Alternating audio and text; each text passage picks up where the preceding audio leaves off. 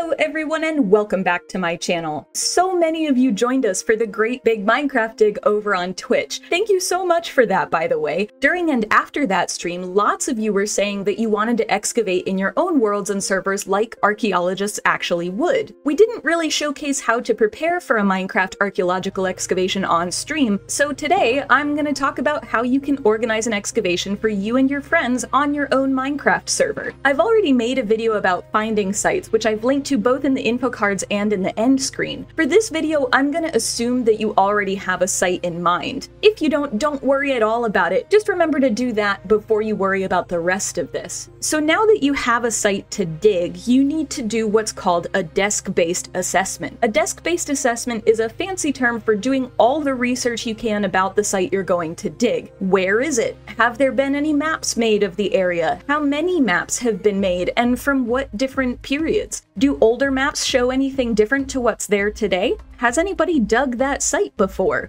If it's, say, a trail ruins on like a server, then maybe nobody has, but if you've made your own ruins for everyone to excavate, or if it's, say, a desert temple in a server that's been going for a while, maybe somebody has dug it already. Or if you're exploring an ancient city as an archaeological site, obviously there's no sus gravel in ancient cities, but if you want to treat it like an archaeological excavation, there is that campsite that might generate in the structure that shows somebody has been there before. Based on the type of site you think it is, what are you expecting to find? What potential archaeology are you expecting there to be? And what archaeology do you know is there? And desk-based assessment isn't just about archaeology, it's also about the environment the site sits in. Many archaeological sites sit inside nature reserves, or protected land, or protected seas. In desk-based assessment, you need to talk about how your archaeological work is going to work within conservation efforts, and how the project will affect the surrounding ecology. There are also protections for the local human community, and you should always consider how your dig will affect the people who live nearby. Desk-based assessment is a lot, but basically you're trying to get a sense of what we already know about the site, what other people have already done at the site, and any specific protections or plans that already exist for the site or will exist soon. And the reason that we do all of that is A, because legally and ethically that's what you should do, but also because it's going to help you figure out what you and your team can do at the site. Now, we definitely don't need to go through all that paperwork in Minecraft. This is a video game, and we do want it to be fun. But it is a good idea to at least have a think about what you want this area to be. Do you want the site you're digging to be fully exposed to the sky, or would you rather have people descend into an underground area or a cave and explore the site that way? Is there another site or a village or maybe even somebody's base nearby? Does the site jut into a river that maybe you'd really like to keep where it is? Or maybe it spawned in a lukewarm ocean? Somehow? Is this legal? You can also generally predict what a site is going to be in Minecraft, especially if you're digging one of the naturally generated structures. Trail ruins, ocean ruins, desert temples, and wells all have certain structural elements, and you can get a sense of what you'll find there based on either other sites that you or your friends have dug, sites that other content creators you watch have dug, or through looking it up on the Minecraft wiki. The next thing we have to sort out in real-world archaeology are permissions, protections, and risk assessments. So more paperwork. You'll find out pretty quickly through this series that a lot of archaeology is paperwork. It's important paperwork, it's vital paperwork, but it's probably a bit more paperwork than you necessarily thought archaeologists do. Almost all archaeological sites are on land or in waters that are owned by somebody, and usually that someone isn't an archaeologist. In fact, a lot of archaeological sites are found on farms, in car parks, just offshore in fishing zones, halfway up a mountain, or in various caves or cliffs.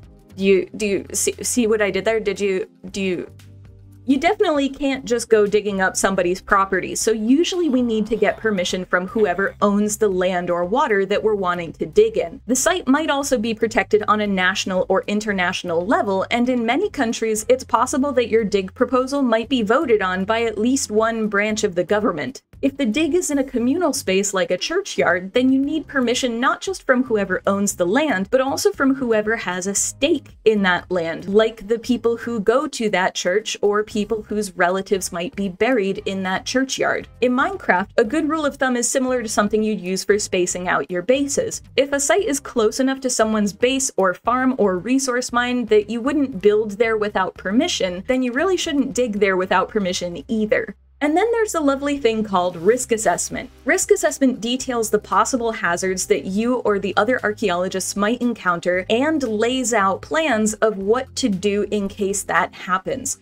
It's really, really important paperwork for keeping everyone safe. In Minecraft, there's not a huge need to do a risk assessment on paper, and there's even not necessarily a huge need to do a risk assessment in Minecraft anyway, unless you're playing on hardcore. But I would say that it's worth thinking about hazards like drowning, or falling into the trench, or having gravel fall on top of someone, that kind of stuff, just so that you can think about some things you can do as a team to maybe minimize that risk. Okay, so that's a lot of paperwork, and again, as I've said, it's necessary paperwork in the real world, but I can hear all of you chomping at the bit to actually do something, so let's move on to equipment. To do a dig properly, you generally need a lot of stuff. Shovels and spades are really good for starters. Pickaxes are also really handy, and we use them in archaeology a fair amount. We also love a good mattock. In fact, we generally love mattocks more than pickaxes. A mattock is kind of like a pickaxe, but it's got a hoe-like bit on one end and an axe-like bit on the other. In real life, an archaeologist never goes to a dig without their trowel, and in Minecraft, you should never go to a dig without your brush. Chests are also helpful for storing dirt or gravel or stone, and also for storing any artifacts that you find.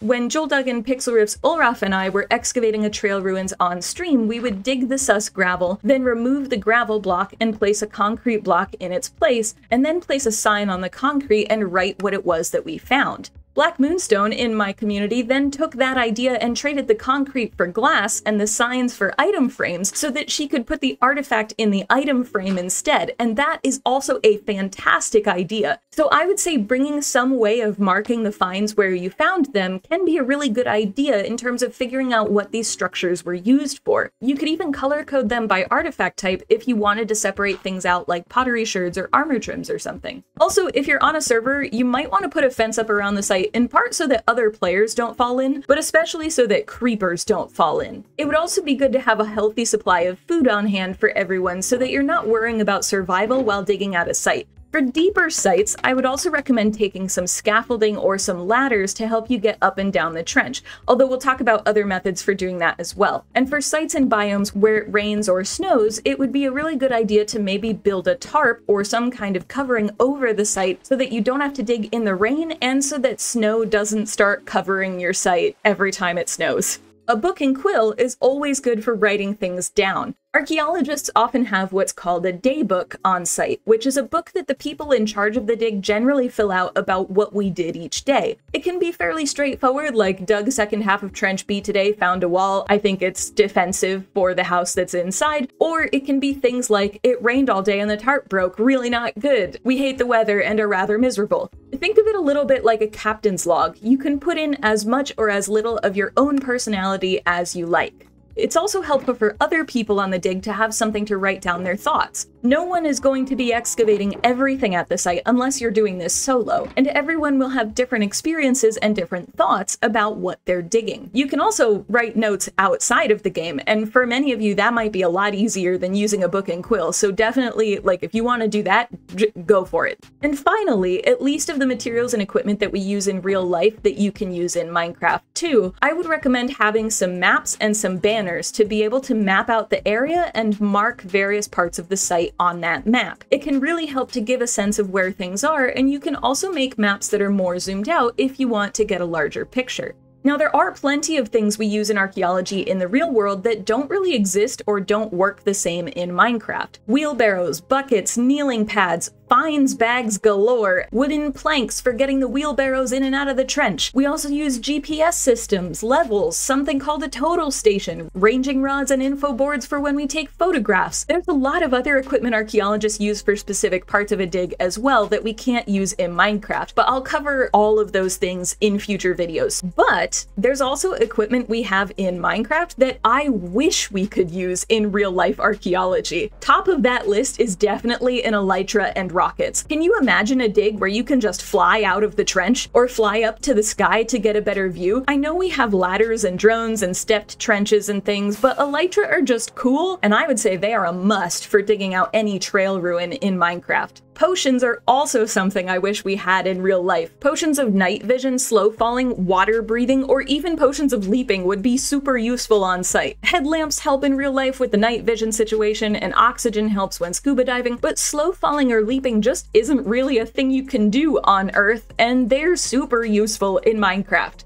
Beacons are another huge help if you're digging out a trail ruin so that it's fully exposed to the sky. Be careful, because a haste 2 beacon with an efficiency 5 shovel means that you will just destroy all of the sus gravel. But a haste 2 beacon and efficiency 5 tools is a huge help digging out those many layers of dirt and stone above the structure. And speaking of efficiency, enchantments are something that we can't take advantage of in real life, but I absolutely wouldn't dig a site in Minecraft without them. I mean, I could, and maybe like a desert well, you don't really need enchantments, but I would never want to dig out of trail ruins without enchantments. Efficiency is massively helpful for the non-archaeology bits, but Unbreaking 3 and Mending are really good to have on literally all of your tools, but especially on your brush and your elytra. I also like to have Silk Touch, Unbreaking 3, and Mending on my picks and shovels as I dig as well. And can we just take a minute to appreciate the majesty that are shulker boxes? In real life, we have to put all of the dirt and rocks that we dig somewhere. We can't just put it in a chest or a shulker box. Here's a photo of a site I dug where we couldn't even put the dirt in a pile on a tarp or anything. We actually had to put it into bags. Can you imagine if we could just stick all of these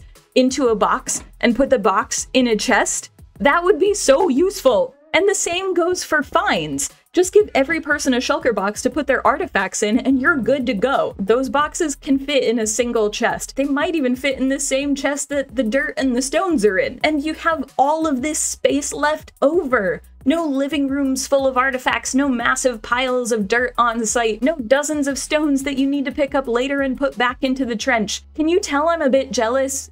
Because I'm a bit jealous. Okay, so leaving my love of shulker boxes aside, anvils are also really handy in Minecraft to be able to rename things, which you might want to do for things like samples or artifacts. If you want to use the system archaeologists use, we generally give everything a number, so having a way to record that number on the object would be really helpful. You will need a lot of anvils for that though, so maybe make sure you've got a lot of iron ready. I would also recommend easy access to an XP farm just in case you need it. If you're digging one trail ruin, you should be fine so long as everyone comes with full durability on everything, assuming that they have diamond or netherite tools. But if you're digging multiple trail ruins at once, maybe have a way for people to mend their stuff. And the last thing in Minecraft that you'll find useful is a cartography table for either locking or duplicating maps. We can do this in the real world actually using software called GIS, or a Geographic Information System, which is a mapping software that lets you create maps using different coordinate systems. So technically we can just print another copy of the map or add new points or details to it, but it takes longer than the cartography table would in Minecraft, so it would still be cool if we could make that process faster in real life. So you've got your tools, you've got your shulkers, you've got your potions and elytra and food and scaffolding. Now you need a place to sleep. Digging a trail ruin, even with friends, can take about 2 to 3 hours. You might find that you go faster. I'm going off of how long it took us to dig one on stream and how long it's taken me to dig them on my own. So your mileage may vary, but expect to spend at least 5 to 6 in-game days digging. In Minecraft, you can just have people bring beds and sleep in the trench, but it could also be fun to build some accommodation for everyone. A lot of people think that archaeologists camp in tents when we're on a dig, and I won't say that that's 100% wrong, but I have dug in a few different countries and I've never stayed in a tent. Usually we stay in what's called a dig house. That's dig house with a G, just FYI, which is a house that the head of the excavation has rented for everyone to sleep in. It might be a single building, like a single house, or it could be a couple separate buildings, one that is used for sleeping maybe, and one that's used for eating or gathering, for example. In Minecraft, I'd recommend thinking about where players are going to stay when you're digging, even if it's more for fun than function. And for the record, you absolutely can use tents instead of a house. Just because I've never stayed in one doesn't mean nobody has. My understanding is that most people opt for houses because archaeologists get really dirty and sweaty, and staying in a tent only makes that worse. Also, if something happens to someone on a dig, then the organization that has organized the dig is usually liable for that. If people are staying in a tent, then the chance of something going wrong is usually higher. So a lot of places will opt for buildings instead of tents.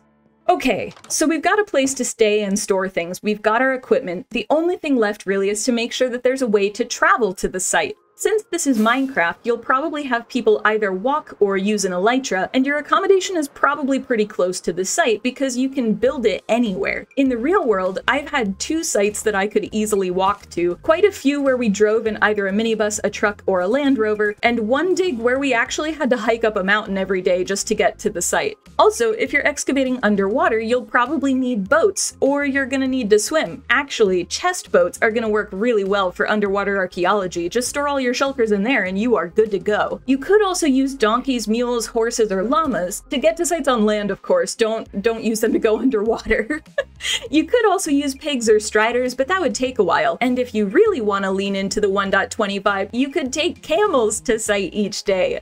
And that's it! You're ready to dig! You definitely don't need everything in this video to do a dig in Minecraft. Honestly, you can probably get away with just some chests, stone tools, and brushes, but it'll be a lot harder and a lot slower. If you do a dig in real life, you'll absolutely need most, if not all of these, and additional equipment on top of all that. So if you're aiming for a relatively realistic archaeology vibe, plus an elytra and shulkers, because why wouldn't you? They're amazing, then this list has got you covered. I said at the beginning that I would link to my video on how to find Minecraft's archaeological sites using real archaeological techniques, and that's this one right here. But a lot of you have also been asking about how to build your own ruins in Minecraft, which is pretty important if you want your server to dig up a site that you've made instead of one that generates naturally. If you're struggling to build your own ruins, or you're just curious about what an archaeologist thinks about when building these things, take a look at this video over here. That's all from me for today. Thank you all for tuning in, and I hope you have a great rest of your day. Bye!